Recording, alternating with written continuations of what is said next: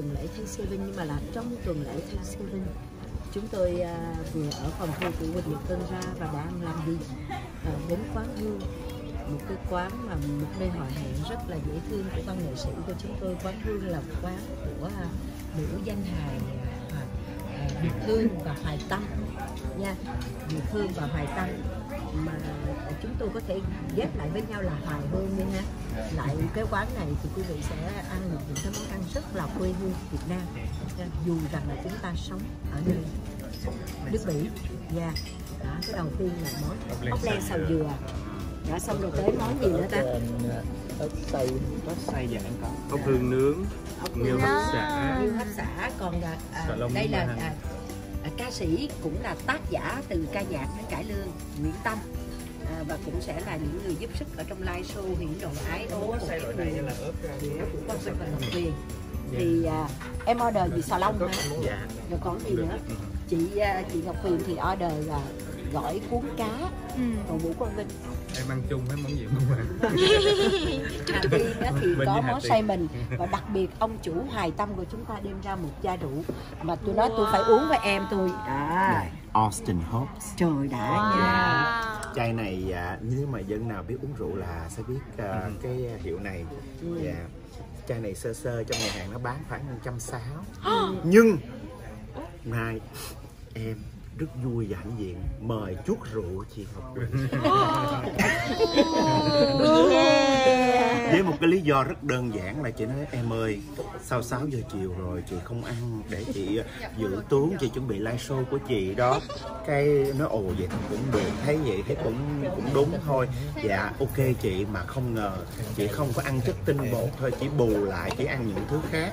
Ốc len xào dừa, ốc hương biển nướng nước mắm, cua lột chiên giòn, cá salmon, ba phần gỏi cuốn cá. Chỉ sơ sơ chứ order có khoảng 11 món nè. Mà đếm đi, quay đi chỉ mặt đây 1, 2, 3, 4 con người. Em làm chỉ ngồi hầu rượu thôi, chứ không có ăn 4 người mà 11 món.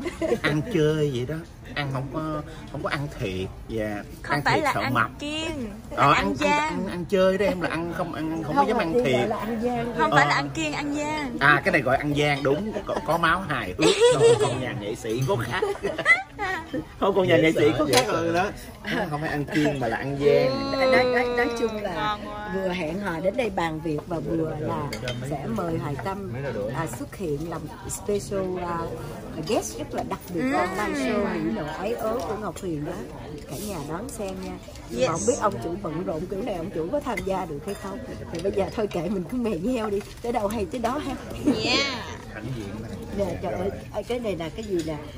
Cái món này Ngọc Huyền phải là cua lột bột cái nha mami. Chút xíu bột Có chút xíu bột ha. Cậu Hoài Tâm nói bỏ tí xíu bột thôi, tí xíu thôi. Tí xíu. Ok. Vậy mình Ngoc. Rồi mình Quốc, đúng rồi, sau đây là mình Quốc. Rồi Hà Tiên thì chưa đủ tuổi uống rượu, cho nên thôi Hà Tiên nhìn thôi nha con. Thôi quay đi con, không làm gì mình chỉ quay ra rồi bỏ màn. Con có chai nước. Vô chai nước rồi đó. Chai nước. Rồi. Chúc mừng cho live show Hiển Độ Ái Ố của chị Huyền được thành công, hình như là ngày 12 tháng 12 hả chị? 11 tháng 12 năm 2020. Đây là live show, như 2 năm trước chị có làm một cái rồi. 2 năm trước làm một cái rồi đó, nhưng mà bị trục trặc nên phải dời lại. Rồi chị có làm năm 2019 thì chị có làm một cái live show là Gửi Người Tôi Yêu. Năm nay thì dịch bệnh tràn lan, chị không nghĩ rằng là mình có khả năng làm. Nhưng mà chị thấy có một cái tác phẩm Hiển Độ Ái Ố, chị thấy nó rất là phù hợp với cuộc sống của tất cả mọi người trên thế giới phải gánh chịu từ cái được cái mất và thiên tai rồi những cái gì mà khốn khó nhất trong cái cuộc sống này mọi người của chúng ta đều phải trải qua trong cái năm 2020 này, mà chúng ta phải chấp nhận nó, đón nhận nó và phải vượt qua nó. Mà đó là cái điều mà chị với Vũ Quang Vinh muốn chia sẻ trong cái live show này. Nếu mà chúng ta không làm đúng vào cái năm 2020 đó thì đó là một cái điều thiếu sót. Thì là thiếu sót đối với bản thân chị, những người đam mê dành tác phẩm cho nghệ. Em nghĩ chị vậy là chị cũng tính vậy, chị tính hay đấy. Tại vì bây giờ coi như là chị làm ngày 11 tháng 12 là cũng như là còn có 19 ngày nữa là hết cái năm Nghĩ anh cứ ăn gọi là có cái biến cố nhiều như vậy. Dạ, thì em chúng ta sẽ đón một cái năm mới tốt đẹp hơn. Vậy em chúc cho live show của chị Hỷ Nọ Ái Ố cũng như là của Vinh được thành công mỹ mãn, và chắc chắn rằng là sẽ là đóng dấu một cái kỷ niệm, một cái dấu ấn cho những cái biến cố xảy ra năm 2020. Dạ. Hay quá chị.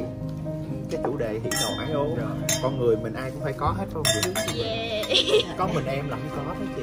Dạ, tại thấy em thấy người ta em cười hoài nên ta không thấy là em có. Thấy em lên là cười không ạ? Dạ.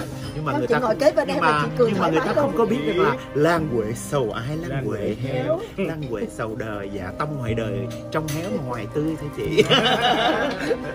Vô chị. Rồi, chúc chị thành công, chúc Huyen mình thành công luôn.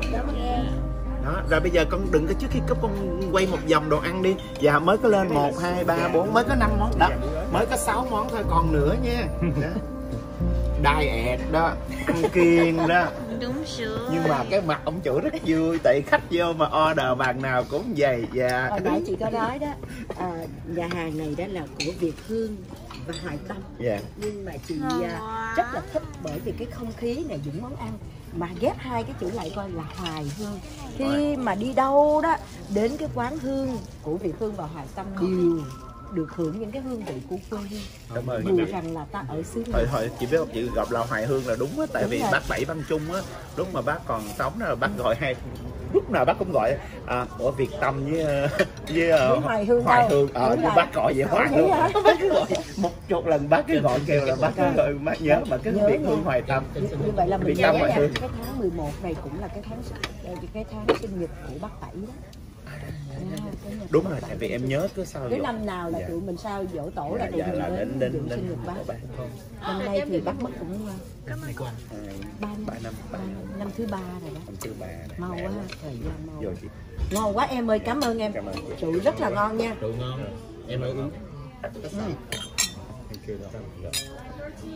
Em phải nói là không biết bao nhiêu năm rồi bắt đầu chị mới uống rượu lại, nhưng mà chị rất là thích luôn. Rượu ngon quá em, quá tuyệt vời. Đây là của anh Trọng chị Hương Thủy mua cho em. Của anh Trọng chị cho đó. Cái này đừng có quay lên, dạ mất công người ta đến kiếm anh. Thì sao?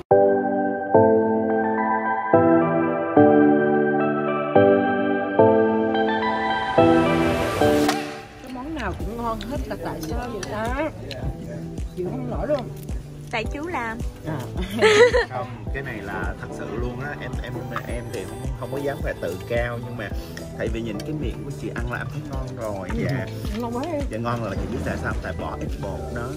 Thứ hai nữa là dạ, em bỏ ít bột, em chỉ bỏ nhiều sốt mayonnaise chỏng thôi, cho nên nó hơi béo, ăn không có mập.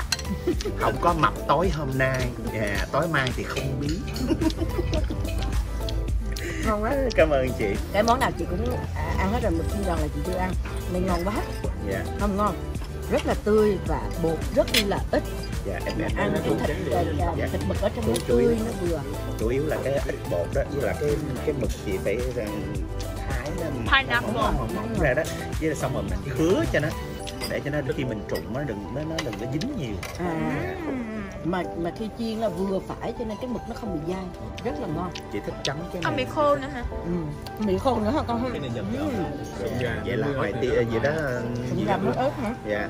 Ăn thử sụn gà không hả chị? Là gì nè? Sụn gà. Sụn gà đó. Chicken cartilage. Chicken cartilage, cái chỗ này của con gà này.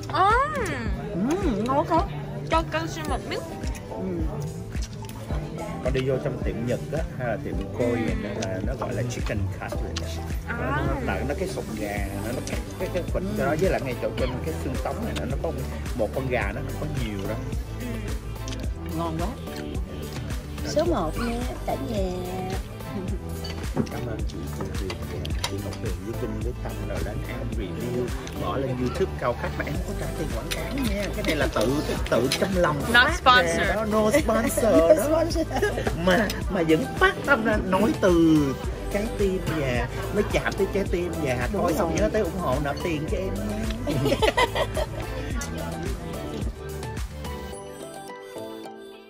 Ngọc Huyền hân hạnh làm đại sứ thương hiệu của dòng dược mỹ phẩm đến từ Hàn Quốc. Super Size Cosme Hill. Thưa quý vị, mỗi ngày Ngọc Huyền xài gì? Với 3 dưỡng chất ban ngày lẫn ban đêm: nước thần thánh Miracle, tế bào gốc Album và Hydration kèm cách ẩm. Sau đó thì Ngọc Huyền ra ngoài làm việc và dùng 3 dưỡng chất không thể thiếu lẫn cho make up để bảo vệ chúng ta tránh khỏi những tia UV của hệ mặt trời hủy hoại từ 3 tia UV, tia UVA, tia UVB và tia UVC. Các tia hồng ngoại mà chúng ta có thể thấy, nhưng các tia tử ngoại chúng ta không thể thấy, hủy diệt da, rất là độc hại, làm cho da của chúng ta nhăn, sạm, nám, thâm và dị ứng. Thì không thể thiếu 3 dòng sản phẩm chống nắng, make up nhẹ dùng cho ban ngày. Đó là gì? SPF 30 tế bào gốc Perfect Sun Serum chống nắng, Perfect Sun Cover kem nền chống nắng SPF 37 và phấn nền, phấn nước Perfect Sun Serum SPF 50 PA Plus cộng nha quý vị. Sau đó dưỡng chất ban đêm rửa mặt sạch, chúng tôi có 3 dòng sữa rửa mặt: Gentle Milk Cleanser, sữa rửa mặt không có bọt và dùng để tẩy make up; Double Cleansing Foam, sữa rửa mặt tạo bọt thẩm thấu sâu, phù hợp cho tất cả các loại da, đặc biệt là giúp cho những da bị mụn.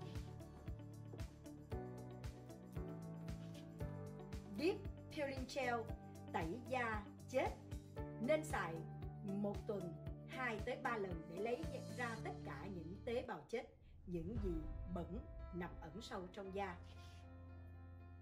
Kem đêm thì chúng tôi có trong uống ngoài thoa để giúp cho da sáng trẻ đẹp hơn, giảm thâm, giảm nám rất là hiệu quả. Đó là Shine White Overnight. Và thuốc uống Everglow Healthy White.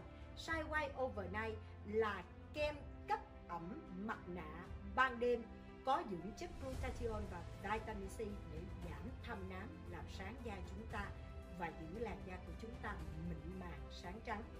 Dòng thuốc uống viên sủi bọt Everglow Healthy White giúp cho da chúng ta chống nắng lẫn bên trong và bên ngoài, làm giảm quá trình lão hóa da, căng bóng mịn màng làn da, giảm thâm nám, reducing melasma và đặc biệt là chống lão hóa da toàn diện quý vị nhé.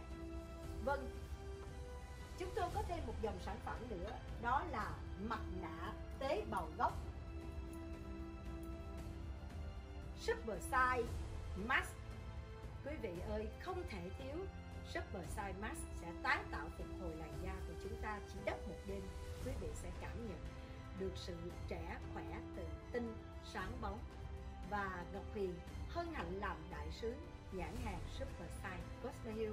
Quý vị có thể gọi ngay cho tổng đại lý phát hành tại Mỹ và Canada 714 717 7078, cũng như tổng đại lý phát hành tại Việt Nam với số điện thoại 0903 379 075. Ngọc Huyền trân trọng giới thiệu dòng dược mỹ phẩm đến từ Hàn Quốc Super Size Cosme Hill.